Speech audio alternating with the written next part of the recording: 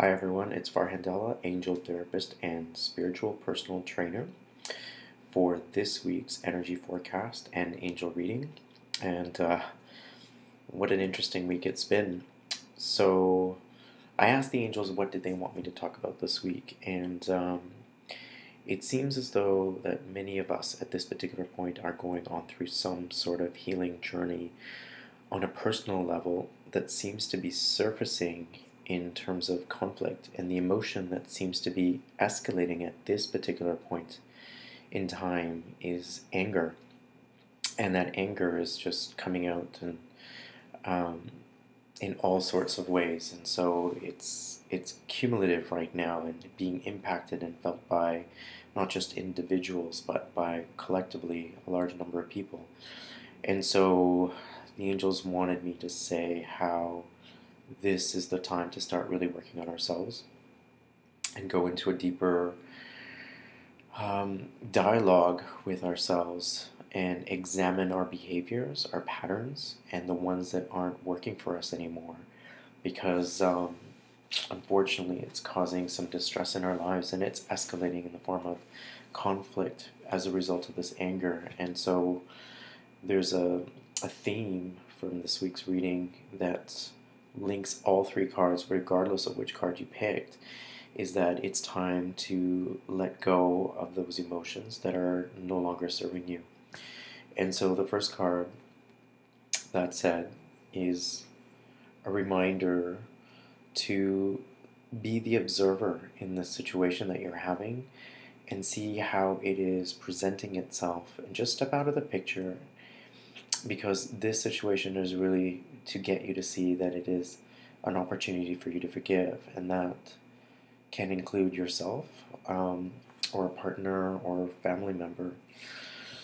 And forgiveness doesn't mean that you're letting the person off the hook, but it just basically says you're willing to let go of that part of you that's holding on to that part of them that is no longer healthy for you through the emotions of anger and other types of emotions that are causing toxicity. So really, this is an opportunity for you to forgive because it's not serving you to continue to stay angry.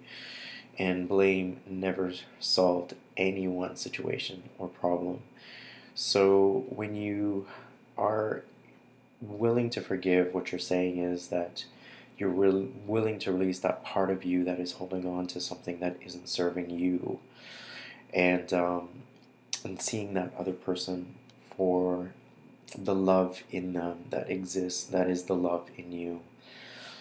But it's also about setting boundaries, and this week has also been about boundaries for many of us, keeping healthy and safe boundaries. So forgiveness doesn't necessarily mean allowing someone to continue to be in your sacred space, or perhaps redefining what that space looks like. So that's card number one. And I know how challenging this is, and trust me, I'm just as much of a teacher as I am a student, so I understand this reading is just as much for me as everyone else. And so card number two is the angel saying to see only the love. And so you have one of two choices at any given point in your life, and that is to choose the path of fear or to choose the path of love. And when we fall into fear or fear-based emotions such as anger, it's very negative, and that negativity only attracts more negativity.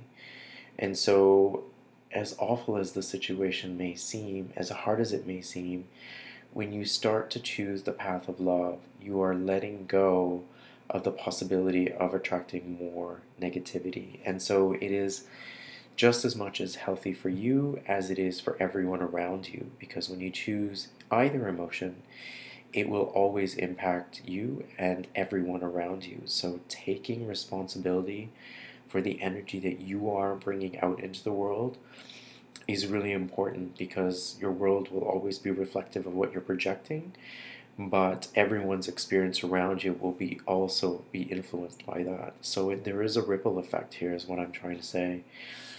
So that's card number two. And finally, card number 3, steady progress. The angels want you to know that it's time to give yourself credit for all the work that you're doing. This is not easy stuff.